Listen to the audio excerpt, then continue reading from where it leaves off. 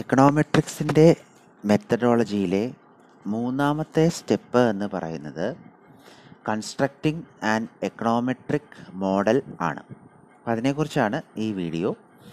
അപ്പോൾ ഈ വീഡിയോ നിങ്ങൾ കാണുന്നതിന് മുമ്പായിട്ട് ഞാൻ നിങ്ങൾക്ക് അയച്ചു തന്ന ഫോട്ടോ ആ ഫോട്ടോയിൽ കാണുന്ന ഇക്വേഷൻ ഒരു പേപ്പറിൽ എഴുതി വെച്ച് ആ ഇക്വേഷനുമായിട്ടിരുന്ന് വേണം ഈ വീഡിയോ കാണാൻ. അല്ലെങ്കിൽ നിങ്ങൾക്ക് ഈ വീഡിയോയിൽ പറയുന്നത് ഒന്നും മനസ്സിലാവില്ല. നേരെ മറിച്ച് ആ ഇക്വേഷൻ നിങ്ങളുടെ മുമ്പിലുണ്ടെങ്കിൽ പിന്നെ നിങ്ങൾക്ക് ഈ വീഡിയോ വളരെ എളുപ്പത്തിൽ മനസ്സിലാവുകയും ചെയ്യും. കാരണം ഈ വീഡിയോ പറയുന്ന കാര്യം തന്നെയാണ് സത്യത്തിൽ ആ ഇക്വേഷനിൽ എഴുതിയിരിക്കുന്നത്. അപ്പോൾ നമുക്ക് നമ്മുടെ കാര്യത്തിലേക്ക് വരാം.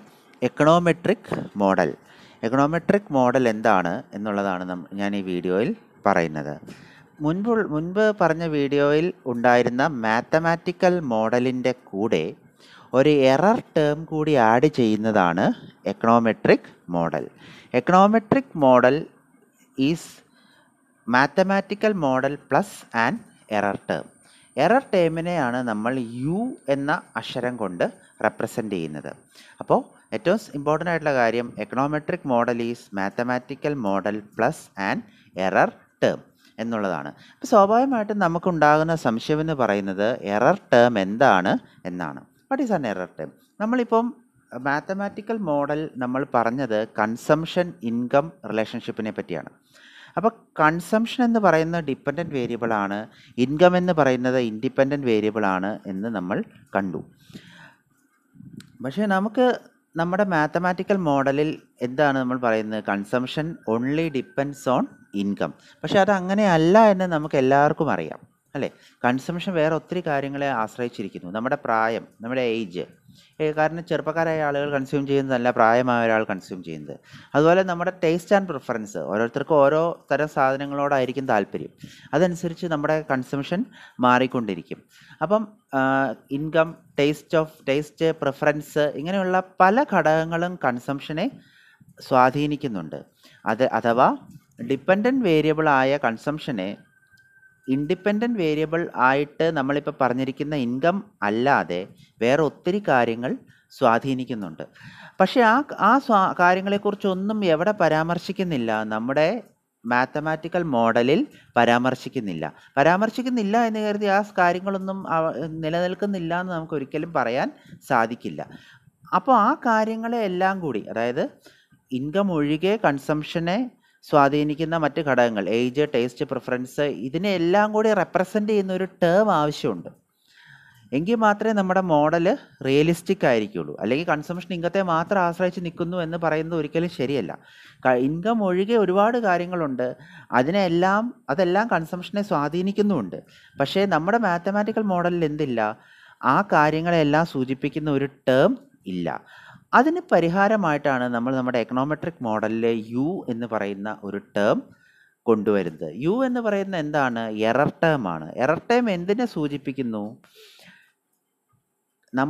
നമ്മുടെ മാത്തമാറ്റിക്കൽ മോഡലിൽ പറഞ്ഞിരിക്കുന്ന ഡിപ്പെൻഡൻറ്റ് വേരിയബിൾ എന്ന് പറയുന്നത് കൺസംഷനാണ്, ഇൻഡിപെൻഡൻറ്റ് വേരിയബിൾ എന്ന് പറയുന്നത് ഇൻകമാണ്. പക്ഷേ ആ ഇൻഡിപെൻഡൻറ്റ് വേരിയബിൾ അല്ലാതെ കൺസംഷനെ സ്വാധീനിക്കുന്ന ഒരുപാട് ഘടകങ്ങൾ ഉണ്ട്.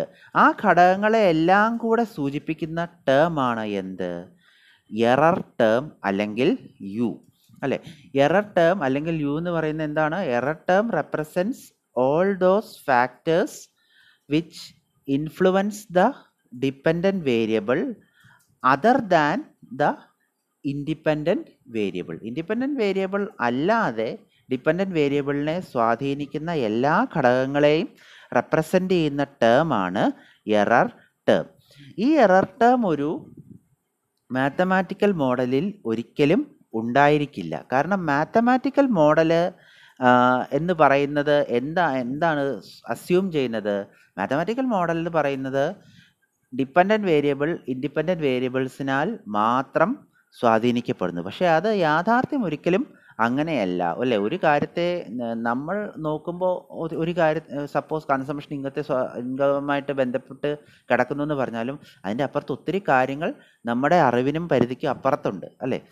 നമ്മളുടെ അറിവിനും പരിധി, ഇപ്പോൾ ഒരു എക്കണോമെട്രിക്സ് ചെയ്യുന്ന ഒരാളെ സംബന്ധിച്ച് അയാൾ നോക്കുമ്പോൾ കൺസംഷൻ ഇൻകത്തെ ആശ്രയിച്ചിരിക്കുന്നു. പക്ഷേ അയാളുടെ അറിവിന് അപ്പുറത്തുള്ള എന്തെല്ലാം കാര്യങ്ങളുണ്ട്?